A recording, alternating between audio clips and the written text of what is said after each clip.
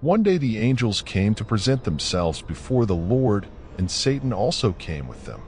The Lord said to Satan, "Where did you come from?" Satan answered the Lord, "Wandering throughout the earth, to and fro in it." Then the Lord said to Satan, "Have you considered my servant Job? There is no one like him on earth. He is blameless and righteous, a man who fears God and shuns evil." Satan replied, "Have you not placed a fence around him, his house, and all that he has?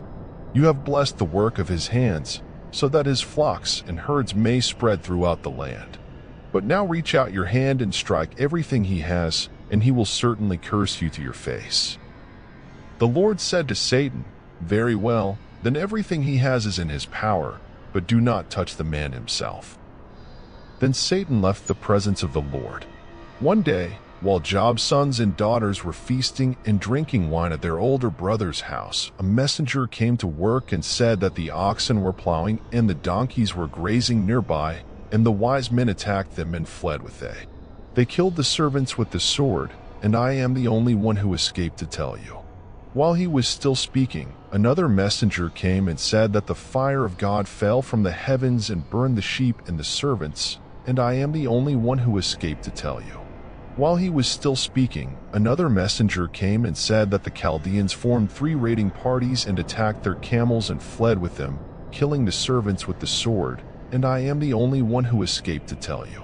While he was still speaking, another messenger came and said that his sons and daughters were feasting and drinking wine in their elder brother's house, when suddenly a strong wind swept from the desert and hit the 4 corners of the house. It collapsed on them, and they are dead, and I am the only one who escaped to tell you. In this work, Job stood up, tore his robe, and shaved his head. Then he fell to the ground in worship and said, "Naked I came from my mother's womb, and naked I will return. The Lord gave, and the Lord has taken away. Blessed be the name of the Lord." In this moment of deep reflection and surrender, Job demonstrated admirable resignation in the face of the trials imposed on him. His action of tearing his robe and shaving his head symbolizes not only mourning and despair, but also a sincere acceptance of the divine plan. By prostrating himself on the ground in worship, he recognizes his own fragility and the Lord's sovereignty over all things. His words, spoken with humility and unshakable faith, echo through the centuries as an example of trust and absolute devotion to God, even in the midst of the most severe adversities. Job understands that everything he possesses, including his own life, is a gift bestowed by the Creator, and he is willing to submit to his will regardless of the circumstances. Thus, in his declaration that he came naked into the world and will depart in the same way, Job recognizes the transience of earthly life and the impermanence of material riches. His unwavering faith in God's justice and goodness stands as a beacon of hope to all who face tribulations, inspiring them to trust in the divine plan and surrender completely to the Lord's love and mercy. Satan fears mature Christians. Christian maturity is being with God and not throwing tantrums when God doesn't say yes to your prayers. Christian maturity is saying, "Naked I came from my mother's womb, and naked I will return there. The Lord gave, and the Lord has taken away. Blessed be the name of the Lord." Christian maturity is, even if my heart is broken because of the situation, I will remain with God. There are people who are listening and are actively angry with God. They are so angry with God because He didn't answer their prayers, thinking that God doesn't love them anymore. God has not abandoned you. He will never leave you. The 3 young Hebrews had no idea whether God would deliver them, but they believed in God regardless of the outcome of the situation. That is biblical faith, the faith of Job. There is another gospel that is in the churches today, and that is the profitable gospel, in the sense that people no longer come to God because of who He is, but rather because He can do for them lives. This is profitable faith. The theology behind profitable faith is to believe in God and He will make you rich. He will make you 100% healthy, and all of His wildest dreams can come true. This is wrong because the truth is that God can in fact make you rich. He can. God can make you healthy. He can. God can make your wildest dreams come true. He can. He has the power and the ability to do this. But 1, is He willing to do it? And 2, Does he promise this to all believers? Profitable faith-centered theology is all about what God can do and not who he is. You hear sermons called 10 Steps to God to Make You Richer, 4 Ways to Live the Perfect Life God Wants for You, 2 Biblical Steps to a Prosperous Life, and so many Christian faiths are rooted in profit-making faith. They claim, I believe in God because he answers my prayers. What if God doesn't answer his prayer? Would you still believe him? Or they claim, I believe in God because he healed me when I was sick. What if God didn't heal you when you were sick? Would you still believe him? True biblical faith is not centered on what God does for you, but rather on who God is. If you know him, you know that he is the only true God who deserves to be praised and worshipped. No matter what life has in store for you, I will believe in him. Whether it's rain or shine, I will believe in God. This is the faith of the 3 young Hebrews. This is the faith of Job. You know you're on God's side. You know you love him. You know he is your heart. You know you want to please him. Even when you sin, your heart hurts because all you want to do is please him. And today I want you to rest in your relationship with the Lord. Satan tries to paint God as a strange deity who is millions of miles away. He tries to paint the picture of God as being a deity who is looking at you and waiting for the first instance where you don't live a perfect life and then cuts you off. Like your son. What kind of father would God be if he did that? The Bible describes God as love. He loves you. He loves you. He loves you. Hear me clearly. Satan cannot change the fact that God loves you, but what Satan can do and what he does is try to change your perception of God's love. I repeat once again, hear me clearly.